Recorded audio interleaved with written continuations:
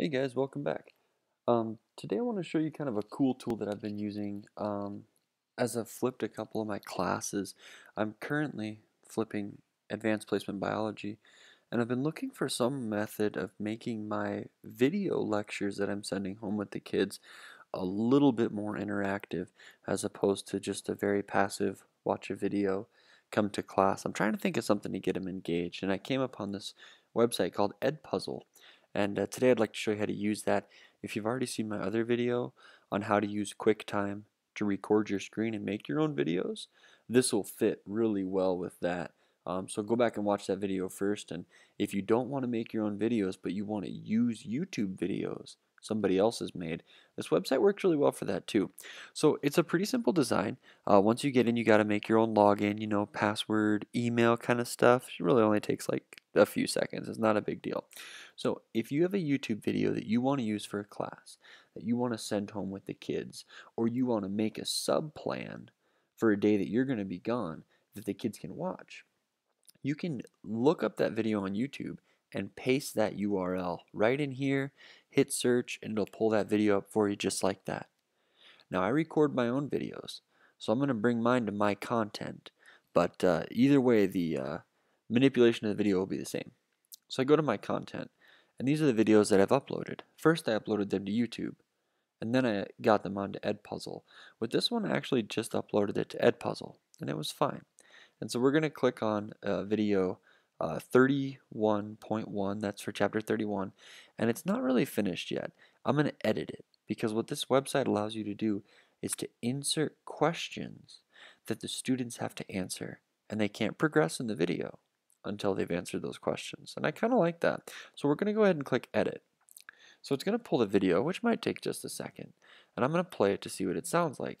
Now I cropped this with QuickTime, and when I cropped it with QuickTime I cut it off just a little too soon, and you can see there's still some of my home screen. I don't really need that. So it allows you to crop a video. If you have a video from YouTube and the video is 8 minutes long, but you only want a 4-minute chunk, you drag these red lines to the 4-minute chunk you want, and you crop that video. Now I want to crop about a second off of mine and get that screen to just be black. So I go ahead and hit that red scissors and we crop this video. So that'll take just a second. It's going to think. It's going to crop it. Crop. And we should be good. I think.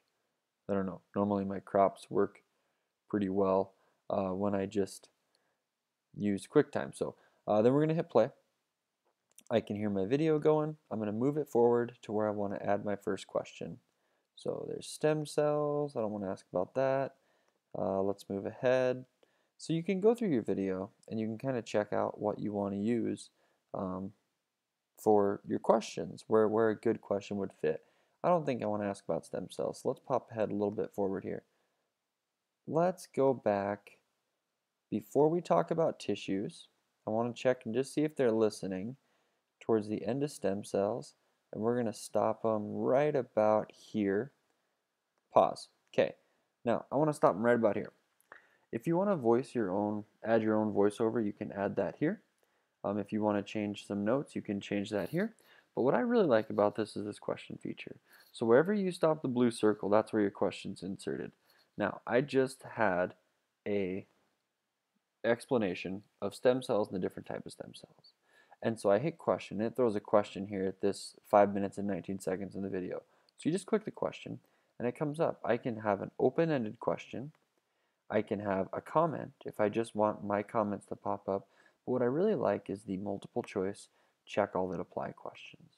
And so you have a question, and you have multiple choices. And the kids will answer these, and you'll get to see how many kids have answered, what they've answered, whether or not they got the question right. It's a really cool formative assessment tool. So we're going to say that stem cells can, and we're just going to leave it kind of open-ended. One option we're going to say undergo differentiation by gene expression, divide to make more stem cells, and see both of these answers are correct. So I'm going to give them both a green check mark. So now we got to think of a wrong answer. Let's see. We gotta throw something in there. It's not right. Stem cells can be found only in bone marrow. They can be found in bone marrow, by the way, just that's not the only place we can find them because we use human embryos, which is part of the dilemma, the ethical dilemma we were talking about. So let's leave it there. It's not that complicated, but stem cells can undergo differentiation. There's a correct, there's an incorrect, and if you want to add more answers, you can, but we'll go with 3, and we'll hit save. Now that question is saved. So I can progress through here, and I can add more questions, as many as you like, 2 or 3, and this is what the question will look like for the kids. If you don't like it, you can come back and edit it and save it. If you want to get rid of it, there's a little trash can. It's just a super user-friendly thing. So we'll pop forward, we'll make one more question back here about tissues, and let's do one right here. We'll pause it, we'll throw a question in, same exact type, hit the green question box, hit the check all that apply, and say 2 or more cell types working together constitutes, and we're going to make this one the wrong one. Let's go with cell. Let's make this one the wrong one and call it cell cooperation complex. Just give them some nonsense I'll just make up. Let's give them a correct one and call it a tissue. And we'll go ahead and mark that as correct, and we'll throw another one in here. We'll call it an organ. Organ. Okay, and we're going to go ahead and hit save. There's our second question. So you could add 3, 4, 5, however you want. It's totally up to you. And you can leave them open-ended. I like the multiple choice. The kids check all that apply. When you're done, you just hit save. That's all there is to it. When you want to share this with your kids, it's super simple. You just go to finish, little blue box. I'm going to add it to the class, which is AP Biology. It's the only class that I have. This is a really cool feature. It's prevent skipping. When the kids watch this on edpuzzle, they cannot just click the bar before the question, answer the question, click the bar before the question, answer the question. The website requires them to watch the video. They can't skip ahead, which is really nice. You can assign due dates, which I don't because I do that on a different website, but that's an option. So we just hit send, and it's gone. It's to your kids. If you want to send it through a different method, so let's say it's sent to edpuzzle, but my kids don't go straight to edpuzzle. They go to Edmodo, or I want to send it through email. That's very easy. Pick the video you want. You hit share. There's a link if you're doing an email. There's an embed code, and you can embed this into a window that pops straight up on Edmodo, and they never have to go to YouTube. They don't have to sit through ads. They don't get distracted by other videos. It's just your video, the questions you want. It's quick and easy to work with. It's edpuzzle, and I'm kind of a fan of it. If you have any questions, let me know. Email, contact me, however you want to do it, and I'll be happy to answer any questions you have. But I hope you find this tool useful, and I hope you enjoyed this little demonstration. Thanks for your time.